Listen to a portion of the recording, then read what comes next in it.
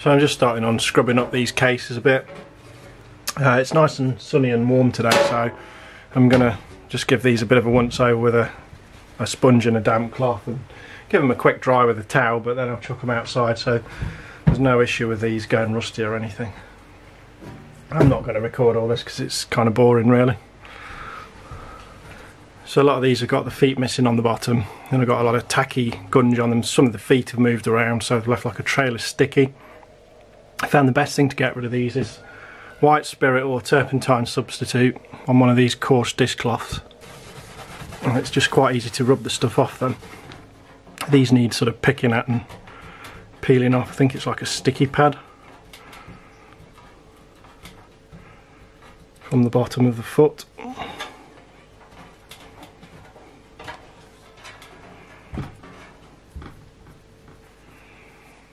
And then just a quick rub around with that.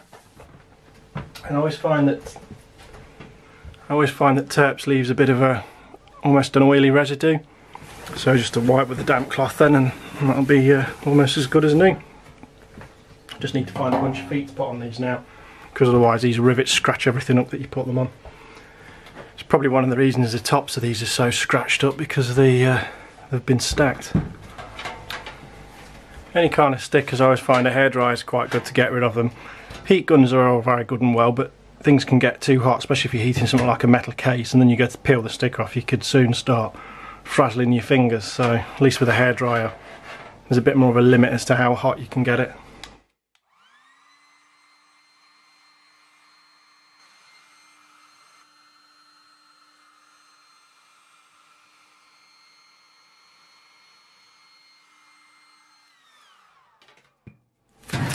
Again, just a bit of white spirit on a cloth, soon gets rid of any sticky residue.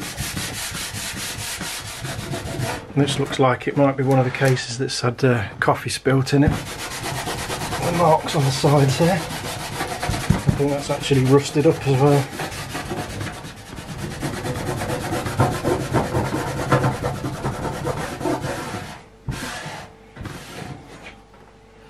Yeah, you can see in the bottom here, there's the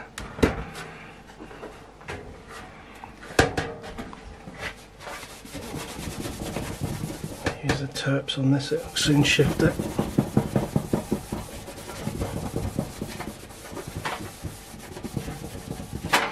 Also found this is really good for getting nicotine off of metal casing, but again you have to wipe it down afterwards, otherwise it leaves like a residue on the metalwork. And obviously plastics, you have to be careful because this will break some plastics down.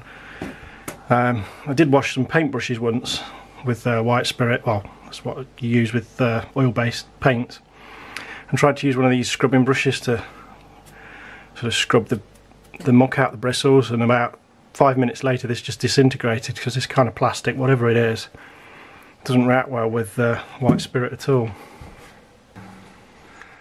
Just like trees have rings, I always find with PC cases that the further the feet have migrated across the case, the longer and harder life the PC's probably had.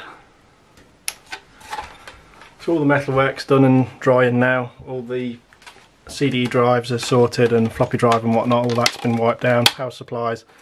I've just got all these plastics to deal with now. I'm going to take these apart as well. They're pretty simple, it's just a bunch of clips that need pushing out.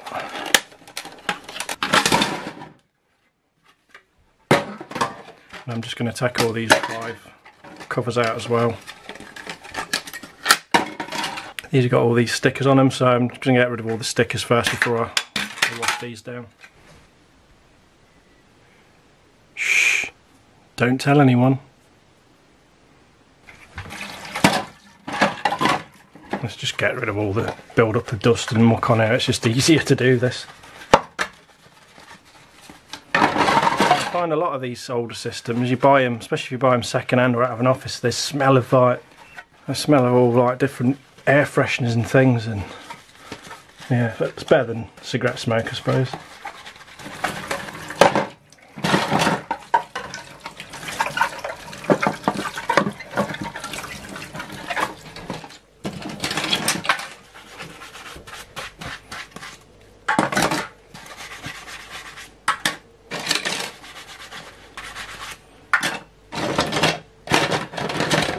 It's a lot of effort to go to, but at least I know these are all nice and clean then. And as I say, some of these have definitely had coffee poured down the fronts of them, so it just means that there's not going to be any of that nasty gunk on here.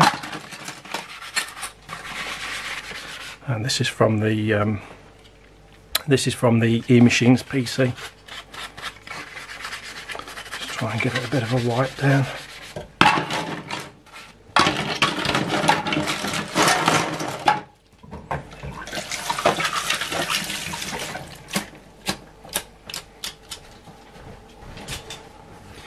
Any fascias or faceplates on a system, especially if you're doing retro systems, I always find it's best to, if you have washed anything, just to buff it off with a towel.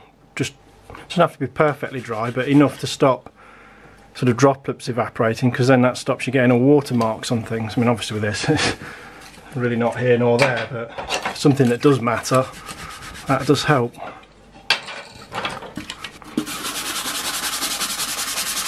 And this, I'm not going to remove these stickers because they're kind of part of it, I suppose, with it being a more retro system. So I'm just going to use a scrubbing brush and scrub around those areas.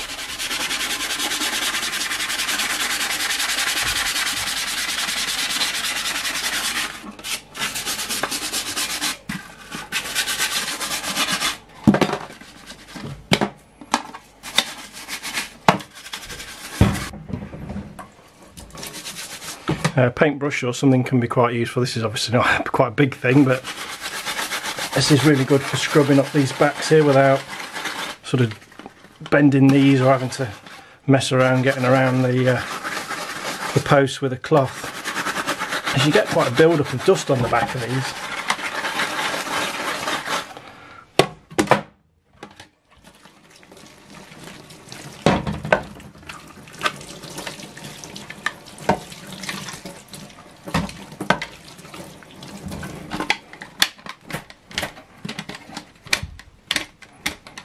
Screw there I forgot to take out.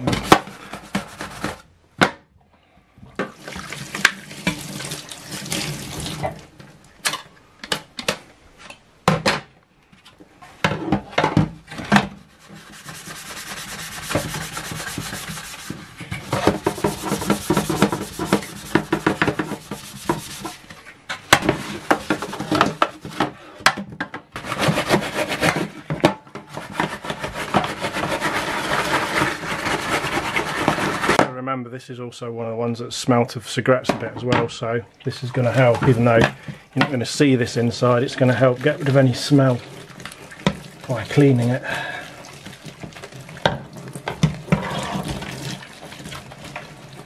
And again, I should just wipe down the visible areas, any excess, so that it just saves having to get rid of any watermarks.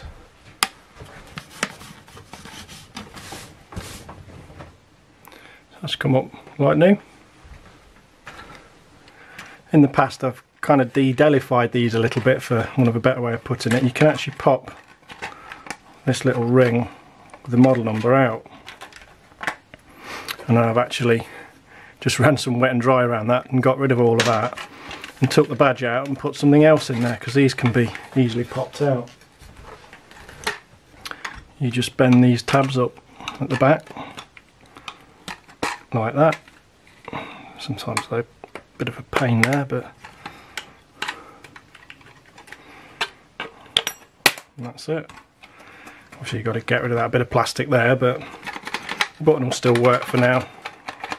There's actually a spring in there, so obviously probably blasting that with a compressor before I put it out to dry might be a good idea, to just get any excess water out.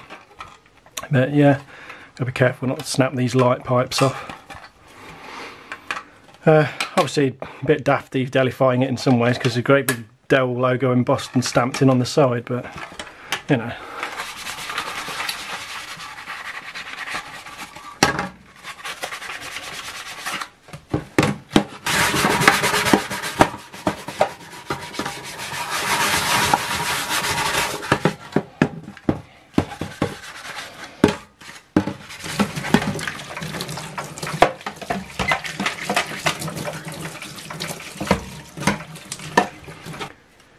These fans aren't too bad.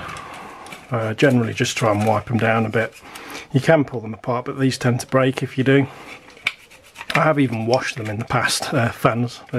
Generally you can get away with it, but with these I'm just going to give them a wipe down with a cloth. And these Dell fans seem to have this little sensor here. I assume it's a temperature sensor to adjust the fan speed. There they have got 3 wires as well, so I'm not quite sure how that all works, if it even does.